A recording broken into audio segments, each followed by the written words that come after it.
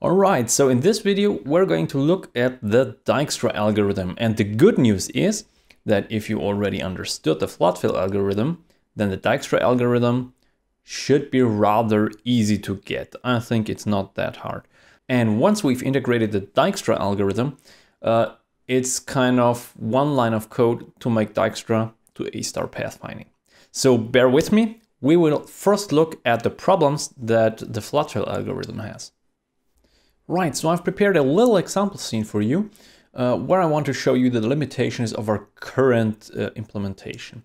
Now, let's imagine we have a game like Civilization, which is a turn-based strategy game. And in Civilization, there are wood tiles. And if you want to move a unit across a wood, it takes more movement than if you move it on a plane. Usually you can move 2 tiles on planes, but only 1 tile across woods. And in the algorithm, we call this the movement cost. So that way you can implement different kinds of terrain, for example, woods, swamps, hills, or whatever. And your units might take different times to cross these terrains. So in our current implementation, that's simply not possible. So the Dijkstra algorithm, however, makes this possible. And let me just show you what happens if we do this. Now I delete this wood again, and you can see it. I created this project so that it prints the number of steps you need to take, or the number of movement points you need to spend to reach a certain destination. Now, if I haven't got any wood here, the Dijkstra algorithm will also compute until here. However, if I put some wood in here, it realizes that you would need far more movement speed to cross the wood, and it reduces kind of the range where you're able to go. And one of the great advantages of this is also that you need to compute far less tiles, because if you look at this, usually you would compute everything. However, if I place some wood in here, the Dijkstra algorithm immediately realizes that they have far higher movement cost, and thus it's not that important to calculate what's beyond this wood, because it's rather hard to reach.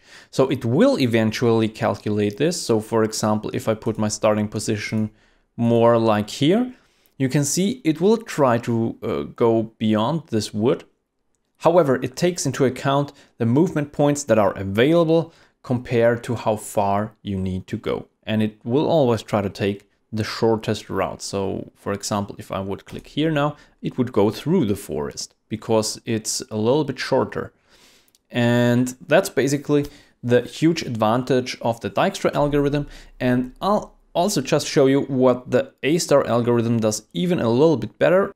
Now note the tiles that were calculated here. Now if I switch to A-star, they get reduced by a lot, because A-star tries to limit its reach to the shortest path to the destination. So it will calculate even less tiles and thus be more efficient and performant than the Dijkstra algorithm. Right, so enough with the chit chat. Let's take a look at how the algorithm actually works. All right, so I think you remember this intimidating screen, which we're going to use to understand how the algorithm works. Now, there are a few changes compared to the Floodfill algorithm. Now, the first change that you should realize is that the frontier queue is no longer a normal queue, but instead a priority queue. And this priority queue still works for the most part like a normal queue. However, it's no longer a first in, first out queue, but instead, if you call DQ, you will get the tile with the highest priority. And the highest priority in this case means the lowest priority integer that's in here. So if I have 2 tiles in here, and one has the priority of 15, and the other has the priority of 1. It doesn't matter at which time I put those things in, the queue will reorder. So the one with the lowest priority will always be on top, okay? So if I call DQ, I'll always get the one with the lowest priority. So that's something that's pretty neat. Okay, the next thing that changed is that we no longer have a visited list, but instead we save the movement cost which we needed to reach a tile. Now, what does this mean? If I need to go to this tile, I would have to move here, here, here, and then here. And in this dictionary, I save how much movement I need to move to this tile, for example. So if I put this here, it would be probably 1, right? Now, if I get this here, the movement cost would already be 2, because I first need to move here, then I need to move here. So I always know how much movement cost do I need to reach certain tiles. And the last thing, the next tile to go, this does not change, because that's kind of the final thing we want to generate to know where the player should go to reach the destination. And I also added one more change, because I added here a forest, which will take 5 movement points to move towards. Okay, so now let's have a look at how the algorithm actually works. Okay, so the algorithm again starts at the goal and expands from the goal outward until it reaches the start. So we'll first look at this goal, and what happens is we put it into the frontier. It has a priority of 1. However, we will immediately look at this tile, so we don't necessarily have to do anything here. All right, so I immediately know that due to the fact that this is the goal, I have absolutely no cost to reach this tile. So let's put that in here. And with that, we're already done with this tile. So now I'm looking at the neighbors of our goal itself. So north, there's nothing. East, there's nothing. And then we have this 2, 1. And we can see immediately that we would need 1 movement point to reach it. So let's put it in here and tell it it has a cost to reach of 1. And also we will put it into the frontier queue. So we'll next look at its neighbors, and we'll give it a priority again of 1. And the priority is always the same as the cost to reach. And this will come in very, very handy in just a minute, okay? You'll see why this is so neat, that the priority is actually the same as the cost to reach. Good, now I think we have looked at the stuff from him. Now let's tell him that in order to reach the goal, he needs to move in this way. And now we can draw the arrow in here, and we know we're done with this guy, at least for now. Next, let's have a look at the other neighbor. Now I can immediately also tell that this has a movement cost of 1. And that's because I will also put it to the frontier queue with a priority of 1. And I can tell him that in order to reach the goal, he needs to go to this tile. And we're done with this one too. I can draw the arrow because I told him this. And with that, I'm finished with the goal itself. So this guy is done for. Now let's continue working on the frontier. So I'll get the topmost one, which will be this tile. And now let's look at its neighbors. Now, first, north, there's the goal. We already looked at the goal. We can tell this because it's in the cost to reach tile. So this is basically our more advanced visited list from the Floodfill algorithm. So next we will look at the south one, and this is a little bit special because it's a wood. And I'll just say if you get into a wood, you need 5 movement points to go there. So let's put this one in here. And the cost to reach it is actually the cost to reach the previous one, which is 1. So I needed 1 movement point to get here, plus 5 to get into the wood.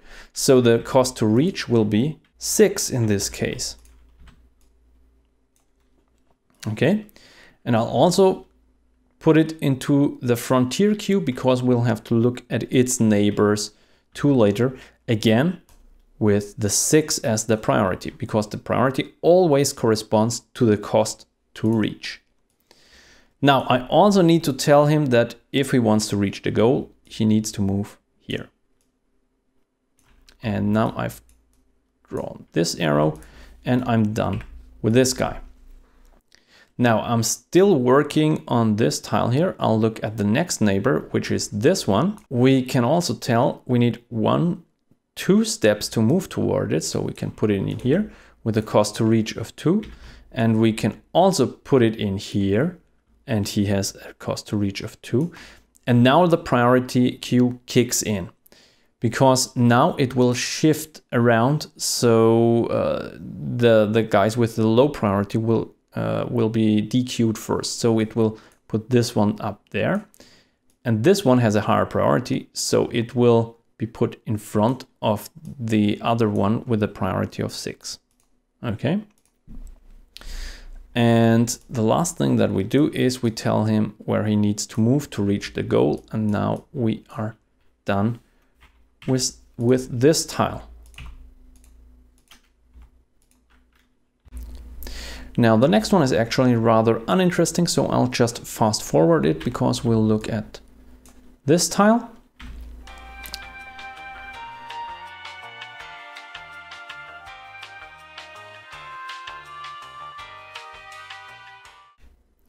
All right, so now we're getting to the interesting part. So we will look at this tile now, or at the neighbors of this tile, which is our current frontier. And north, uninteresting, east, uninteresting. So south is the starting position. So that's what we're going to look at. And I'm running out of space here. Okay, it will be a tight spot. Anyways, so we're at this position right now. So we will tell him he has a move cost of 3. And we'll put it in here also with the 3. And it will shift again. And we'll put him in here, so that he knows where to move towards. Now the algorithm is almost finished. So now I know that currently my best approach to this goal will need 3 movement points. So the algorithm should still continue running because he might find a better solution. In this case it won't, but in other examples it might find still better movement paths. So in this case it will still calculate this guy, which already has a priority of 3. So let me put this in here. Priority of 3. So that one gets down, that one gets up. And then it won't go past 3. So this one would have a movement cost of 4. There's no need to go there because, I mean, even if I put it in here with a movement cost of 4, as soon as my algorithm goes beyond a priority of 3, it no longer needs to check anything because the path will only be slower. So that way we actually don't need to look at this guy. And we also don't need to look at the neighbors of this guy. So that way we can already save at least some performance. And do keep in mind, this is only 9 tiles. Bigger projects have a few hundred or even 1,000 tiles. That way we can already save some performance by not calculating out everything at all. I know this has been a lot. It's been very theoretical. In the next video, We're going to implement it and you'll see it's actually not that many changes. We'll just have to change up a little bit.